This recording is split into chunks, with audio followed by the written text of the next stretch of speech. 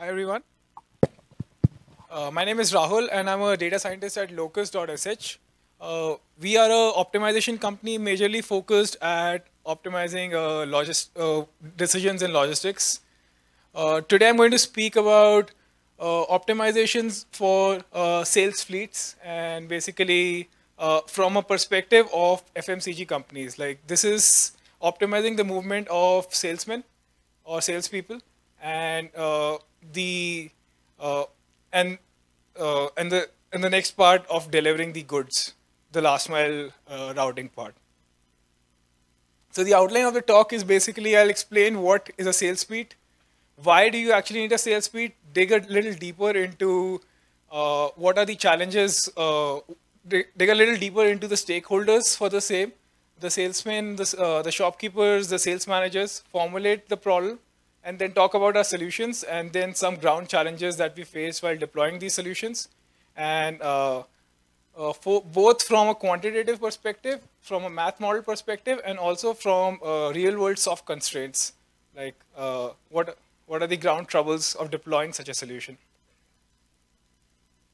So the first thing is what is a sales suite? So let's look at typical FMCG company. A typical FMCG company would have like 8 to 10,000 stores, from kirana stores to wholesale stores in a particular city. Now what they want to do is that they have a fleet of salesmen, like 20 to 30 salesmen, and these salesmen need to go visit each of these stores and collect orders. Once the orders are collected, the company would send out delivery vehicles, dispatching the orders. So basically, it's a two-step process of once that you need to figure out which salesman should go to which store selling what product, take what route doing selling that product, and once that is done, you want to send out delivery vehicles dispatching those orders. The objective of this entire process is to get as much revenue as you can. So send the right person to the right store selling the right product, and also reduce costs. So you also want to minimize costs like transportation cost, and also maximize the amount of time the salesman spends in the store as compared to on the road.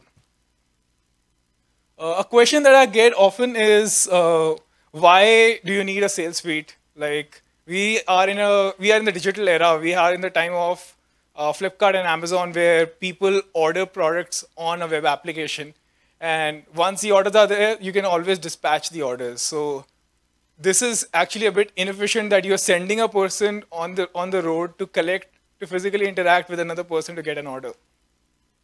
From an FMCG perspective, uh, that image over there is a typical shelf that you would see at a store, and it has products from all brands and companies. So shelf space is very, very important. Given that it is a push sales model, so people are really working, salesmen are actually going on ground pushing products. And if you are not selling your product, someone else is. And a quote that I got from one of our partners was that increasing sales by 0.5% is a little bit more important than reducing cost by 2%.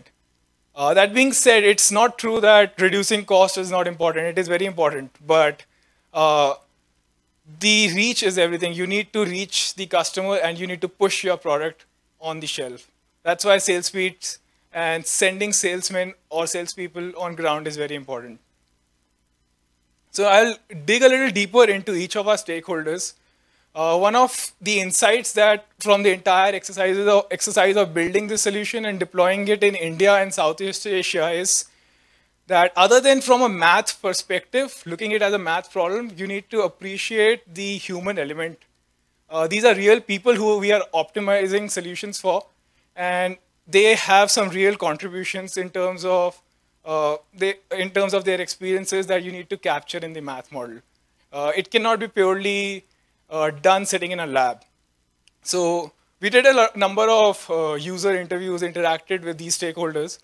The most important stakeholder in this is the salesperson, and you get a very interesting insight from the person.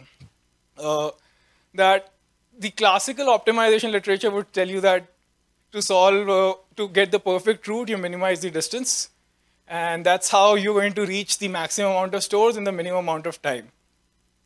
But a person told me that you need to be at the right store at the right time. So because he or she has worked for the past 20 or 30 years in the industry, they know that if they visit a wholesale store at a particular time during the day, they're going to get more money as compared to if they would have visited that store during the uh, closing hours or early in the morning. So these are regional heuristics that these people have figured out based on their experience. And we were really interested in modeling these. Like, we have a lot of historical data. We want to figure out, we want to try to add these objective terms in our optimization algorithms to understand and then optimize for these objectives that can actually get you more money. So if you want to get more money, you want to be at the right store at the right time. So making a sale is more about being at the right place at the right time. That is one of the insights that I got from salespeople. The shop owners in this is a little bit more specific to Kirana stores. So this also reinforces the same fact. Basically, from a Kirana store's perspective, business for him or her is more about managing cash flows. Although they buy from every other company, but they have limited and constrained resources. And again, if you are at the right time if you are at the right store at the right time of the day, which might depend on number of factors like day of the week, month of what is the month, is there festivity, are there festivities coming around, you can actually increase your revenue potential from a particular store. These numbers, something that we got from looking at a lot of historical data also, that revenue potential of stores is not static across the day, and it can be very dynamic. So you want to reach at the right store at the right time. The third stakeholder is the sales manager. So the sales manager is the person who has to make these plans. He would have 5,000 outlets and all these salesmen, and now he needs to plan for the next month, create these permanent journey plans, as they say it. So that person says that this is not a perfect science that you can actually have an optimization algorithm and which will give us, even if you don't use optimization, if you use historical heuristics and intuition and make the beats, it is still not going to be a perfect science. And the other problem is that even if you build such a thing, it needs to be very repeatable, because although it says permanent journey planning, every month they get 500 to 1,000 new stores. Now it needs to be re-optimized. You need to create new routes. So permanent journey planning by itself is very dynamic. And their point is that deploying or developing these plans would require more than just optimizing on regular objectives. You need to look at softer constraints, figure out how would you model these things in your equations. So from a bird eye perspective, I'll give a problem statement. What is the problem statement? So you have a set of outlets that need to be visited. These outlets would have different requirements, from foods and beverages to personal products to detergents. There are different people selling these products. Those are the salesmen. And there is a finite point duration during which these outlets need to be visited. So you need to take these outlets, create tours for salesmen. That is the routing part. Then assign these routes to different salesmen. You assign them. Then you take these routes and put them on different days. That's the scheduling part. So it is a very convoluted optimization problem which does 3 interleaved optimizations simultaneously: routing, salesman assignment, and also scheduling. So from a computation perspective, it is NP hard. I'll get a little deeper into it in a while. I'll just get into each of these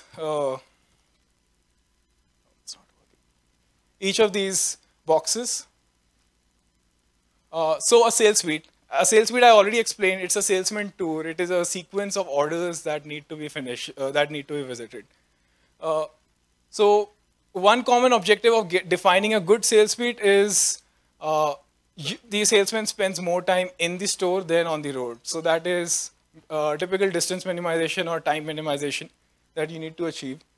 2 interesting objectives that we added to our equations were salesman fatigue, that if the salesman is more tired, then he or she would, it's, then you basically want the salesman to visit the higher revenue stores when he's fresher during the day, and lower revenue stores maybe a little later. And the other was, so you minimize the salesman fatigue, and also maximize the revenue potential. So this is an interesting objective because your sequence of just minimizing distance might not give you maximum revenue possible. So you need to assign the right outlet to the right salesman. That is one thing. The other thing is they need to be visited at the right time. So it is a traveling salesman problem with time windows as constraints also. Yeah. A few graphs from, this is abstracted data from some of our clients. Different salesmen, so for the same, this graph basically shows that if you look at a particular outlet, and historically different salesmen have gone there with selling different products. So that is S1, S2, S3. Different salesmen have different skills of selling to the same store. So a salesman who probably be selling products like detergents for the past 10, 15 years would be selling detergents a little bit better than other products, which is very intuitive. But it was just nice to see that intuition is being backed by data. And also it again reinforces the importance of sales speed, that people are actually adding real value in going and selling. You can actually get more money if the right person is going and selling. So, so we looked at a number of other parameters from the salesman's perspective, like his or her experience, what are their outlet familiarity, product familiarity, regional familiarity, and a number of other miscellaneous features to create this matrix of if a particular salesman is going to a particular store, what is its revenue potential. So it's a salesman cross outlet matrix in a way, which is basically derived from historical data. This is a graph on the revenue potential of a store. Just two kinds of stores that we are looking at. One is a Kirana store. The blue, it's not clear. The red line is a Kirana store. The blue line is a wholesale store. So as intuitive, the wholesale store is actually going to fetch you a lot more money as compared to a Kirana store. But there's a limited window where you want to go visit the store when he or she is not busy doing business with their customers. So the idea is that for buckets of these stores, for all the stores, you will create these buckets of different revenue potentials. And you want to basically, the tool should be created in such a way that the highest revenue that you can get from different, so you maximize revenue in such a way that you visit the bluer curves during the peaks and then map out the redder curves. So if we look at this slide once again, the who to when to what to where mapping, now we have outlets with all of these curves which define their revenue potential. Salesman with a salesman cross outlet matrix, which defines this salesman's ability to do these particular outlets selling those products. And you have days. And now we want to simultaneously create tours, assign them to salesmen, and assign them to days. And there are a number of other constraints that are real-world constraints, which can be these particular stores have to be visited by these particular salesmen only. They have to be done on these particular days only. So two kinds of products cannot go together. So those are very client-specific. So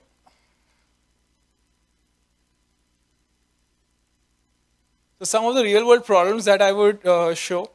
So actually, we saw that salesmen usually spend like 20% of their time on road, which can be improved a lot by better routing. This can be seen in this particular image. It's in one locality, 3 people are going and selling the same product. So that is just if you do not have hard time windows, that is a reflection of that routing is not really good. That different people are going and selling in the same area. So if you improve your routing, that can be directly improved. This is a very interesting insight that we got from some of our clients, that now one store, there's a common constraint that different products cannot go together when you're going and selling. Like food cannot go with detergents. Okay. Now, then it should, and so these are different tours for different products. So it's heuristically believed that if you go visit a store in the morning, you should not go visit him once again to sell another product, because that person's revenue potential has reduced. Now he just made a sale, he or she just made a sale, and you're just trying to make another sale. So you want to space these visits out. You don't want multiple visits on a particular day. So this brings to the importance of optimizing the problem simultaneously. That you're creating the routes and then you're scheduling them. So scheduling should be done in such a way that you do not increase the same day visits a lot. Now I get a little bit more quantitative for people who are in the routing community and everyone else who's also interested in the same thing. What is the problem classification from optimization perspective? So it's a capacitated vehicle routing problem, which is periodic in nature because the tours need to repeat. So the tours need to be optimized across time. There are multiple trips. So one salesman can do multiple trips. It's multi-day, so that's a scheduling element, that the tours created need to be put on different day buckets also. Clustering is a very, very interesting constraint which messes up a lot of optimization. So when you are putting these tours on different days, you want those salesman tours to be close by. You want them to be close by because 2 days later or 3 days later, you need to make deliveries to those outlets. And if they are spread out across the city, your delivery cost is going to go prohibitively high. So you want to create tours planning ahead for the deliveries that would be made in the future. So you want clustering multi-product and heterogeneous fleets. You have the salesman can choose to walk or to drive or to take a different vehicle with a different speed. Complexity of the problem. With just 60 outlets in the problem, the number of solutions that are possible go above the atoms in the known universe. And the number of the batches that we would be looking at would have 7 to 10,000 outlets. So it really requires a smart optimization algorithm to actually give a solution in reasonable amount of time. I'll point this out later also, that time is a resource that is really important in real world optimization. We actually kept this as a KPI that we want to have a solution in 10 to 15 minutes, because all of the data that goes into the optimization, it's a very complex optimization problem. At the end, the optimizer gave an answer after 3 hours. People are not happy with it. You want to change the weights. There are so many objective terms. It needs to be quick, and you need to run multiple runs. You need to run multiple simulations. So optimization needs to be very, very fast. So for a batch of 7 to 10,000, you need to have solution time as a very important KPI. So what was the solution approach, looking at all of these factors of importance of need for speed, the problem being really hard and fast, and still generate very good solutions. So as it comes out, solving it simultaneously, routing with scheduling is very, very hard. Probably cannot be done with the current infrastructure available. We broke down the problem. There are 2 approaches. I'm going to talk about one of the approach only here. This breaks down the problem in routing, aggregating tours, and then scheduling. So since we are breaking down the problem in 2 parts, there are some approximations involved, but we added objective terms for the second part in the first part itself, so that we get reasonable tours for a second step which optimizes and finds feasible answers for scheduling. So how we do it is that we have a routing engine with specialized heuristics that generates a bunch of tours, bunch of feasible tours. We have a scheduling engine, which is a mixed integer program, which looks at all of these tours uh, with a bunch of other constraints and objectives, and then puts them on, schedules the tours to different days. Uh, the downside of this approach is, yes, it is not simultaneous. So there are approximations involved, but the upside is that you can get solutions in 10 to 15 minutes, and which is actually very helpful, even in a plan like permanent journey plan, which is actually very helpful because you have to run like 40, 50 simulations per batch to display value and visibility. Because again, this is we are dealing with real people over here, optimizing, assigning stores to salesmen to visit.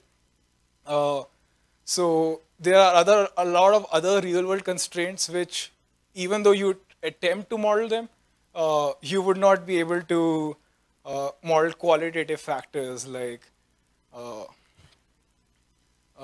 salesman, like it's just a business heuristic that these people have to go visit the wholesale store at 5 p.m. It is a fixed constraint.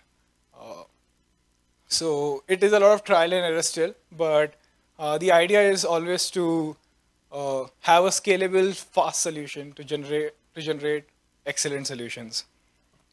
The map visualization of some of the solutions. The picture I showed you before for overlap, the routing overlap for a particular product has almost been eliminated now. Just because a math program can deal with constraints and they can be hard, you can always, an optimizer can guarantee you something like this. So we were able to generate almost zero overlap for routing. Even the zero double visits at a store were eliminated. So this was a major improvement because for a manual scheduling approach, it is very hard for routing and assigning it on different days to ensure that there are no zero visits, because there are limited number of days, limited number of salesmen, and a lot of stores to visit. So one of the biggest improvements was that the revenue potential went really up because of minimizing zero double visits, just by minimizing zero double visits at a particular store. Some of the average improvements, this is across clients. Distance was reduced by 40 to 50%. Transaction time was reduced. Serviceability, number of outlets per beats became realistic. A common thing that I saw in some of the clients that sometimes the salesman would be assigned 40 or 50 outlets, and a realistic number of outlets a salesman usually does is 20 to 30. So that is often a problem. Like they were assigned these outlets because of some business heuristic, but when it cannot be deployed on ground. So actually the optimization actually helped generate tours which were realistic to deploy on ground also, given these constraints of number of outlets.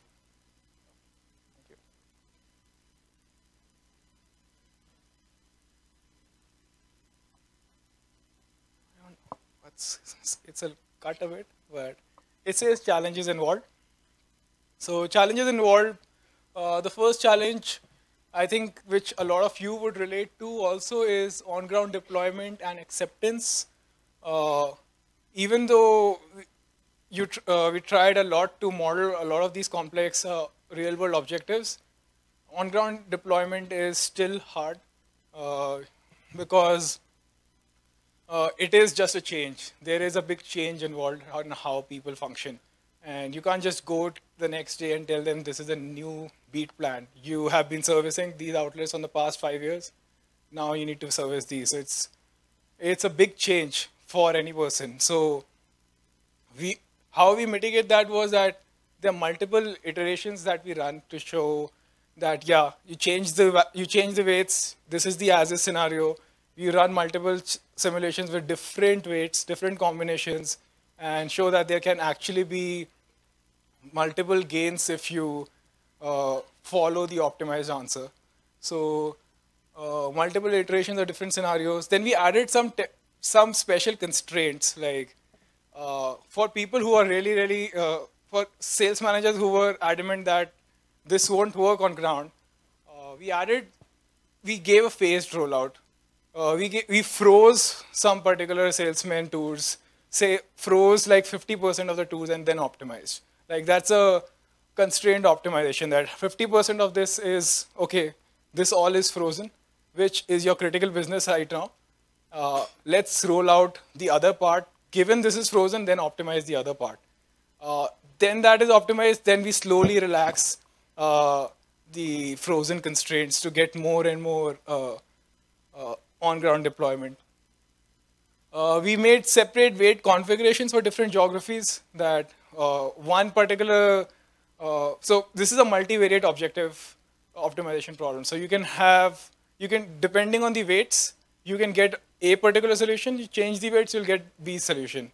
So we bucketed it down to different templates that, okay, if you want clustering, this is your configuration with which you should run. If you want distance minimization, this is what with which you should run. No zero visits, there will always be a trade-off between one solution to another. And one way of showing that the optimization is actually working, it was to plot these solutions, give them visibility in terms of if you change the weights, the optimization is changing. This part is always there, noisy data and poor address sets. Actually, I can show you. These are these are batches. They're supposed to be one city addresses only. So there were outliers both in at an intercity level. So for addresses, the image on the left is all the addresses are in Mysore, but a small subset of the addresses are also in New Delhi, which is clearly those are wrong entries. There are intra-city outliers also. Usually sales speed data is highly clustered, like there would be 100 outlets in 300 meters. But whenever you see one outlet like 100 kilometers away from the city or 50 kilometers away from the city, that's also an outlier. So address data, the noisy data, salesman historical data can also be noisy.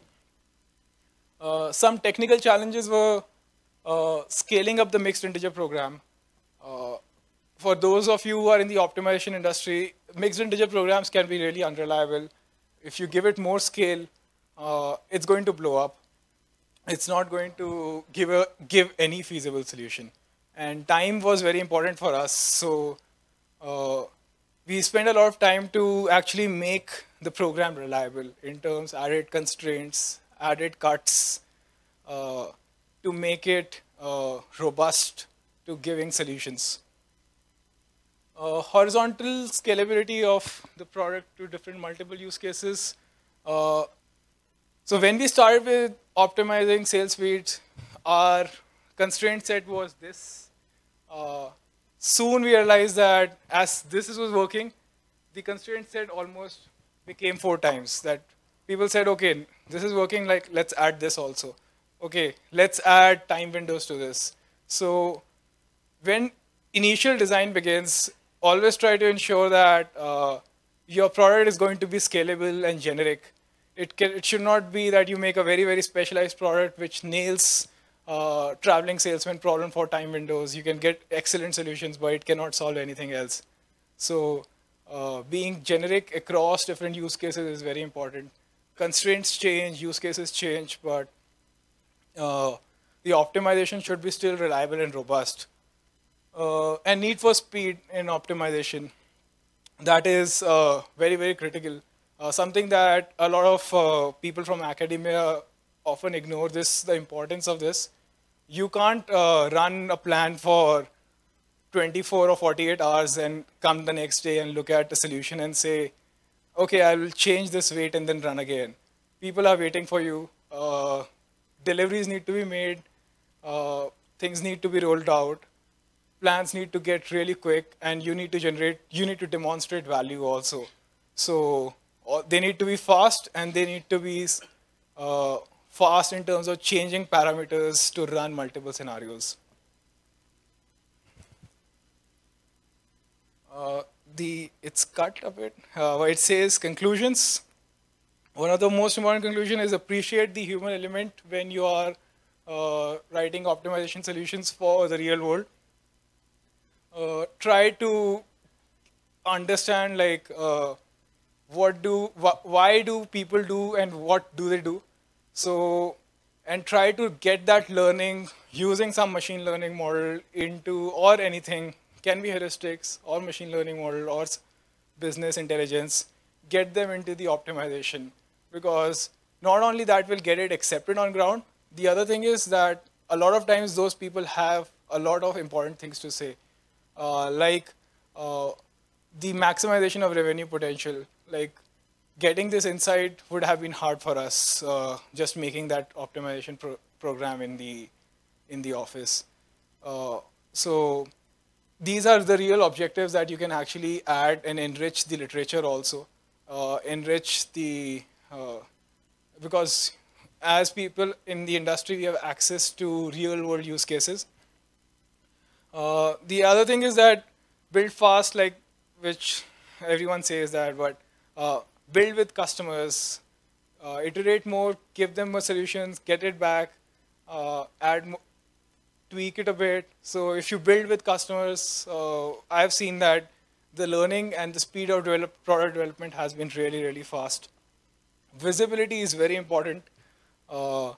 So we made so initially we were giving optimization solutions to our clients, and it wasn't, they were not, they did not have a lot of clarity why this is happening and why this is good. Because this is a complex optimization problem. People won't be able to get a direct insight into, okay, you assigned this person to do this order at 5 p.m., but why is that? I don't understand the reason for it. So in this particular case, we generated different configurations, as I said, and allowed people to have a flavor of different configurations. And that generated intuition that, okay, I see that if you want really, really clustered orders, if you want really, really clustered tours, you will have multiple visits on a particular day. Like if you want deliveries 3 days later to just go to one locality, for your salesmen, different salesmen need to go visit that same locality only. Then, so your double visits will go up. But so there is a trade-off always in multivariate optimization. So visibility helps people or the different stakeholders to appreciate that trade-off. And speed matters. Fast, real good solutions are important. Thank you. Questions, please?